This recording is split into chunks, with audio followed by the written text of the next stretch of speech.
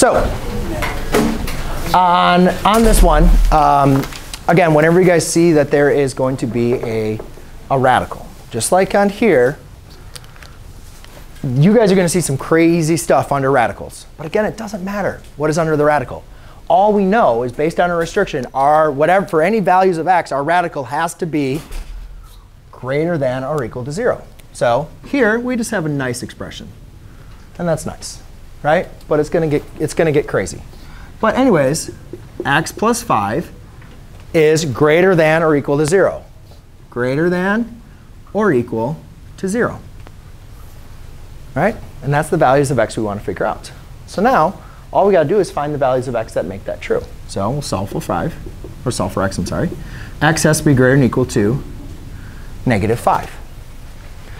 Which, Reese? Yeah. Right? Yeah, OK. So we point out, so I think you went up to 6. So we can actually include -5, because that still makes it 0. So we're still good with that. To go ahead and find the notation on this, again, let's use our nice little number line. Let's go to -5. So it says x has to be greater than or equal to -5. Equal to, though, so if it's equal to, should that be included or excluded? Included. So in Algebra 1, we use these nice little closed dots, right? And then let's say here's 0, here's -10.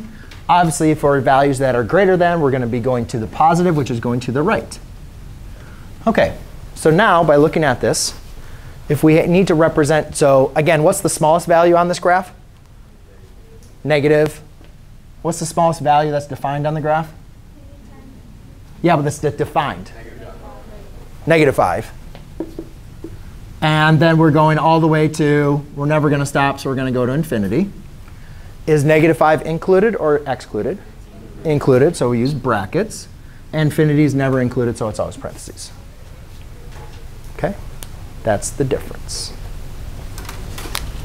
So included is always in brackets. Included is always in brackets.